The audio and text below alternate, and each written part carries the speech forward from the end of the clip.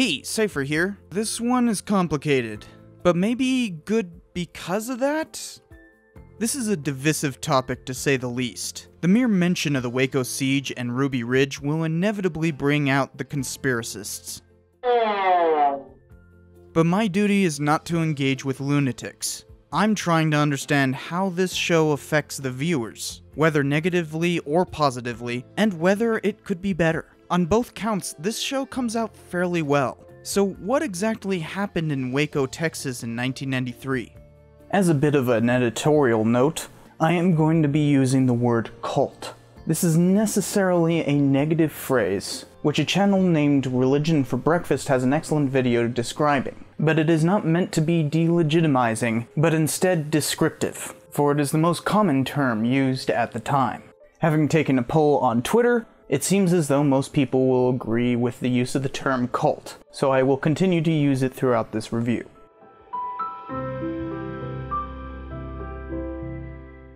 A fringe break-off group of the Seventh-day Adventists had been created in 1930. They eventually ended up in Waco. They were millenarians, following a lineage that claimed to be a final messianic figure. The cult had various leaders. When it split up in 1955, one group called themselves the Branch Davidians.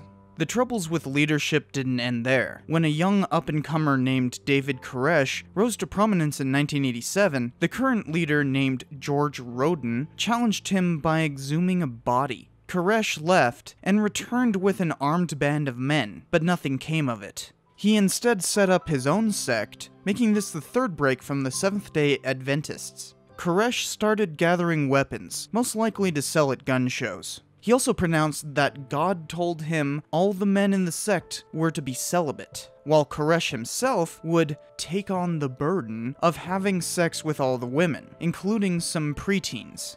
This was seen as crazy stuff, but he continued for years before the ATF got involved. The ATF in 1993 came to execute a warrant to search the Branch Davidian compound in Waco. It was botched and a shootout ensued. A 51-day siege was instead put up around the compound.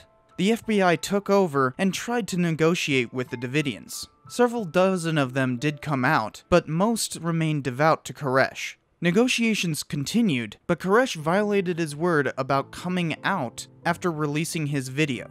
And then again, he failed to show proof that he was working on a later compromise to release a manuscript of his theology. The decision was made to gas them out. Tanks penetrated the walls and dumped CS gas into the compound.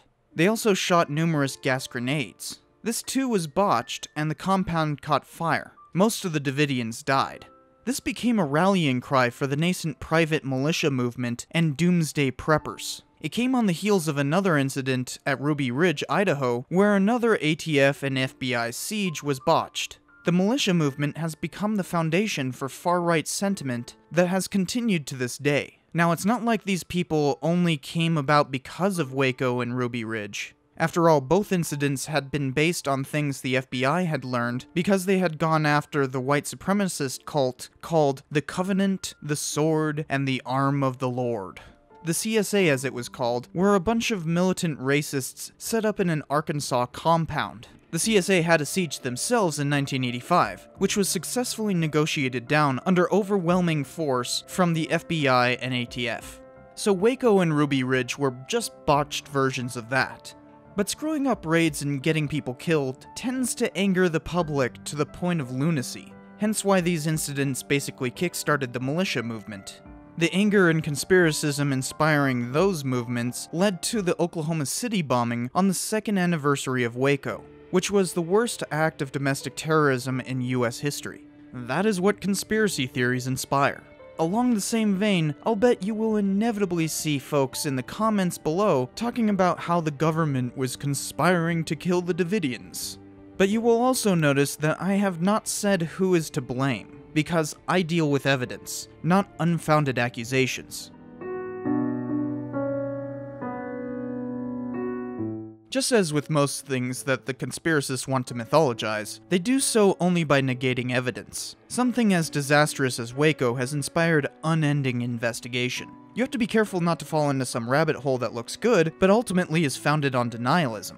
It is a core tenet of a conspiracy theory that there is some kind of official truth that, if denied, reveals the conspiracy. What the heck an official story is not really clarified. Something, the government is out to get ya! So with all that flurry of ignorance, this is a difficult subject to tackle. You have to be wary of conspiracism and not become one yourself in the process. There are two unanswered questions that have brought on the most conspiracism. One is, who shot first, the ATF or the Branch Davidians? This question haunts much of the discourse. The courts did convict some of the Davidians for voluntary manslaughter, a few of which were in prison until 2007. Even though there were problems with the hearings that lessened sentences, the courts said, "The record is replete with evidence of a conspiracy to murder federal agents and each individual defendant's membership in that conspiracy." Yeah, the government can be a bunch of conspiracists too. But this was way more public than mere court hearings. Congressional investigations followed. Something that a lot of people don't seem to understand about congressional investigations is that they are published openly. That's the point. Every shred of evidence used, every testimony given, even dissenting opinions given, they're all there. In this case, we have footage of it too.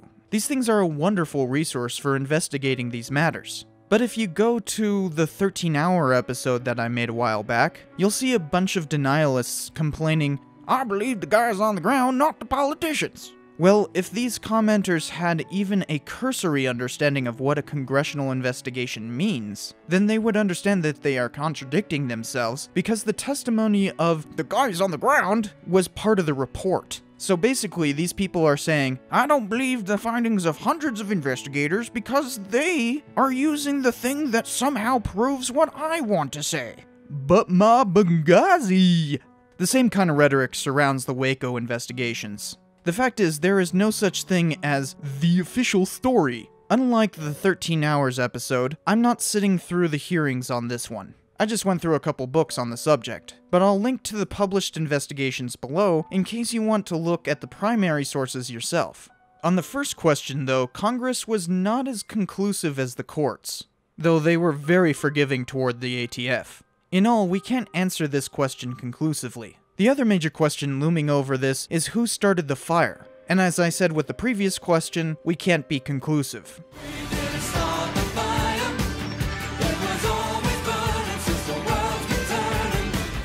There is some evidence that the Davidians poured fuel on the floor to immolate themselves, but the survivors have fiercely disputed this. There is also some evidence that the grenades used by the FBI were able to start a fire. You'll find people convinced of both. But that's the thing with contradictory evidence. People get to choose what they believe, but that does not prove one way or the other. Ultimately, we cannot answer these questions, and to pretend that we can is to not understand how history is made. The show uses two books itself, though not mine. I normally try to isolate my topics by avoiding the same sourcing, especially if they are merely memoirs, such as these two.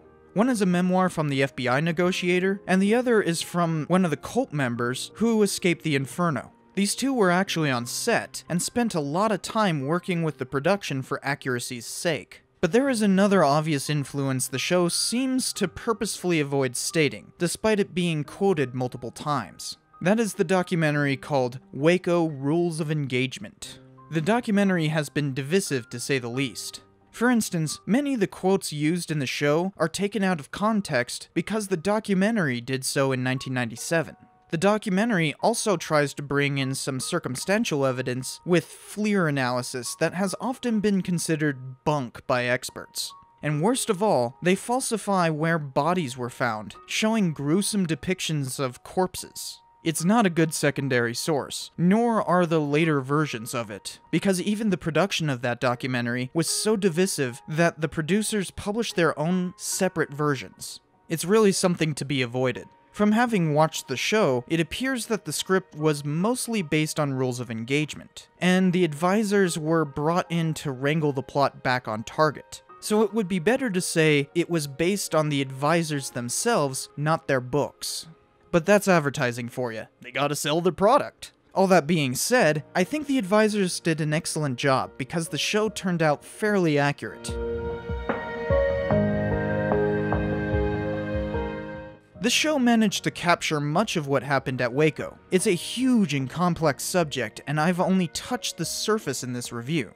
They did it in 7 hours of enrapturing television, which is impressive given the contentious subject matter. And they don't stray away from the ugly bits. It delves into the underage polygamy that Koresh practiced. I love David, but I never had a choice in any of it. You think I would choose to share my husband? It tackles the fiasco of Ruby Ridge in its first episode. Even the fractiousness and insolence of the FBI is shown. Look at yourselves, all this! All this!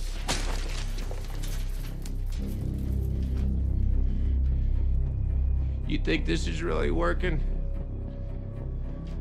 Good luck. Its portrayal of Koresh is largely sympathetic, and that is a good thing. Nothing can be accurate without understanding. For a cult so easily labeled as a bunch of whack jobs, we are supposed to at least empathize with their plight. They bicker about what to do, and the media pushes them further. It even attempts to show how Davidians became indoctrinated. I'm not exactly convinced by this, but the character being indoctrinated is the stand-in for the survivor who was on set. But I have to wonder how he did not just break out laughing when this was said. I've assumed the burden of sex for us all, but not for my own kicks. The actor who plays Koresh clearly studied recordings of the real deal and tried to emulate that as much as possible. A lot of actors do that kind of thing, but rarely do they go any further than mimicking mannerisms. Here, the actor brings to life a performance that consists of mostly quotations. In fact, a lot of this movie is composed of quotes. No joke. This is about as faithful as it gets. And when it comes to fidelity to the subject matter, it actually makes for good storytelling. That's what history is, after all. The story of us. So many directors and commenters say, it's just a movie, not a documentary. Yet the ones that are truly great manage to do better than most documentaries. It takes a great deal of ignorance to think that telling a true story is somehow unattainable, especially when you advertise that it has some sort of basis. It's even worse to think that history is some plaything that someone can contort to their will. Waco manages to avoid all of that. I don't touch TV shows normally because so much work. Ugh. Plus, they are pretty universally dumb, because the format mandates certain time constraints and plot contrivances. I honestly hope that Waco is a harbinger of things to come, but I can't sing its praises from the rooftops any longer. The show has its problems, and they complicate my ability to enjoy it, but I'm kinda happy about that. The two big questions surrounding the Waco siege are always going to be divisive. They could easily have portrayed the Davidians as a gun-hoarding apocalypse cult, ready to kill the federal government at the slightest provocation. Then once the siege was about to end, they spread fuel all over the floor in order to martyr themselves. Alternately, this could have been about the government that was out there trying to kill everyone inside under no provocation. Both narratives are actually supported by evidence, yet completely contradictory. It also does not allow much nuance or ambiguity, a vital component of good history in my opinion. Instead, that ambiguity has to be generated through supposition. Essentially, the show had to make up large amounts of what the Branch Davidians experienced, especially in regards to those two looming questions. The first one is the most awkwardly executed. It opens the show with this. There are women and children in here! That's not my cut. When the show finally gets to that point, we see this as the first gunshots. I could see that happening, but that does not explain why the Davidians were so ready to shoot back. If they were truly acting in self-defense, the shooting from the Davidians would have to be depicted as taking a while to begin, since they would not have been ready to shoot back. Instead, the shootout is instantaneous. The show doesn't contemplate this, though. It just happens, but is antithetical to the obvious intent. They were trying to depict it as though no one was to blame for the shootout, but instead landed with the courts by accident.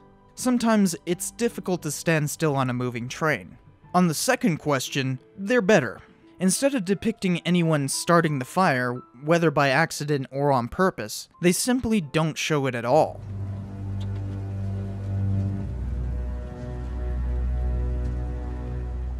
The problem here is that it shows the Davidians cowering elsewhere in the building when the fire began. It missed a golden opportunity by showing this guy putting out a fire caused by a lantern getting knocked over.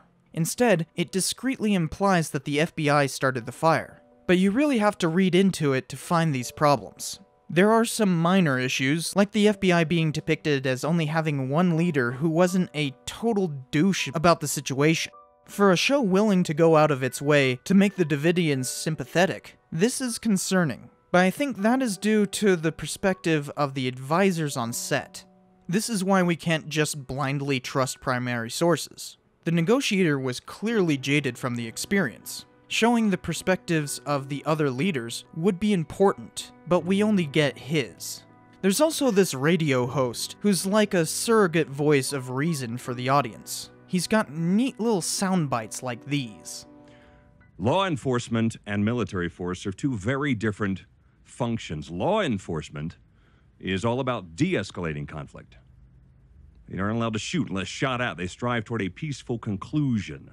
Military force, on the other hand, is about inflicting more pain on an enemy than he can inflict on you. So I ask you, why is our government using military force on civilians? All of them. Standoff, tear gas, fire, death.